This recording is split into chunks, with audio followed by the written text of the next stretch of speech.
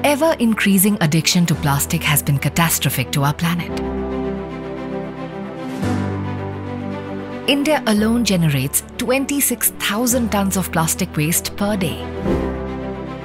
40% is non-recyclable plastic which ends up in the landfills, oceans, or is burned, thereby polluting the air we breathe, water we drink, and the food we eat.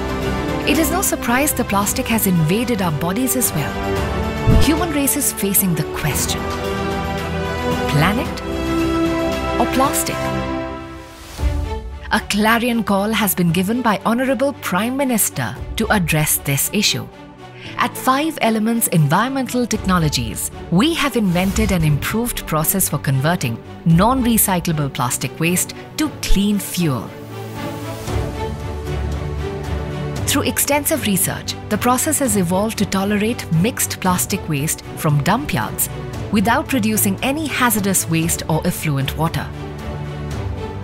We reduced energy input and maximized fuel output. As a result, our process is economically sustainable.